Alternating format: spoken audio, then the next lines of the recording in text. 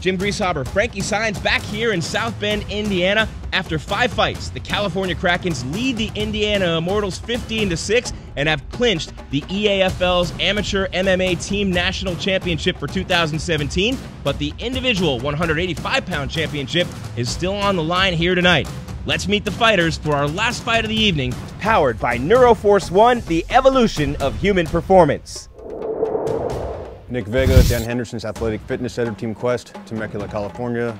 I love Dan Henderson's gym. I got guys like Tom Galicchio, Sam Alvey, Sokoju, Dan Henderson himself, Keith Sims, everyone. Well, I'm going to soak up all the knowledge like a sponge and wring it out in competition. Team Indiana, you guys are training hard. We train hard too. Let's put a good show on for your hometown crowd. Julian Moore, train out of LaGrange Gracie Jiu-Jitsu and the Bulldog Fight Team.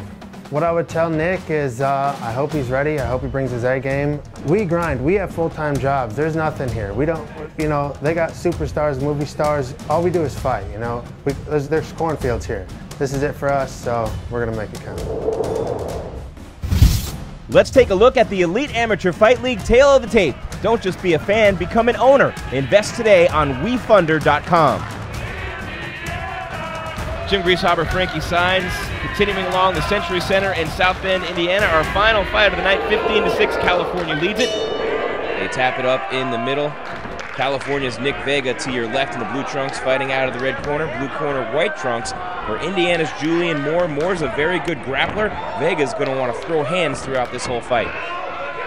Yeah, I like what Moore's doing. He's moving around. He's kind of taking advantage of this cage control here. He's right-handed. He's fighting against, say, left-handed fighter, and he's got that angle on him. He's got that foot to the outside, so it's hard for Vega to come in and attack. You mentioned Vega likes to throw hands. He's a great striker. Sam Alvey very confident in his abilities there, although a right just landed from Moore, who studies at Gracie Jiu-Jitsu. He's on that Bulldog Fight Team with Todd Brown, and he's a guy who really likes to fight and feel comfortable on the ground and off his back, whereas his coach would like to see him strike a little bit more, but so far so good in this fight. His hands look pretty quick. Yeah, what I see with Vegas, he's throwing a lot of single kicks. Okay, you got to be aware of that. If Moore sit back and waits for him to come in on those single kicks, he can catch him on the way in. As they circle around one another right toward the center of the cage, California leads it 15-6. They've clinched the national championship. This is the 185-pound championship in our final fight of the night. Nick Vega and Julian Moore. Vega coming straight at you with a little under 1:45 remaining in round number 1. As they head back toward the center of the cage, kick thrown with the left leg by Vega. Oh, he's limping a little bit, and he gets caught with a shot, and he buckles and goes down. A couple more blows rain down from Julian Moore, and that's it. Our referee calls a stop to this fight. Julian Moore's going to get the win. Vega's leg buckled as he was being hit, and then he was hit a couple of more times by Moore, and he went down as we see it here on the replay. Yeah, unfortunate for Vega, but you know, Moore came to fight. He came, sat down on those punches, ended up landing a couple. You know, I'm sorry this fight had to end this way, but good night overall.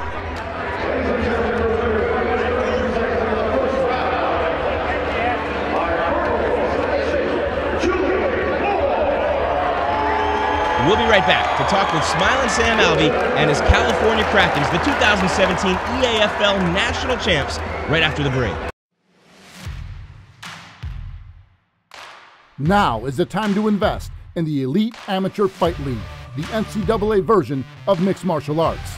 Imagine a world without a college football national champ or without March Madness. Now is your opportunity to become part of the ownership group that brings that Final Four excitement to the sport of MMA.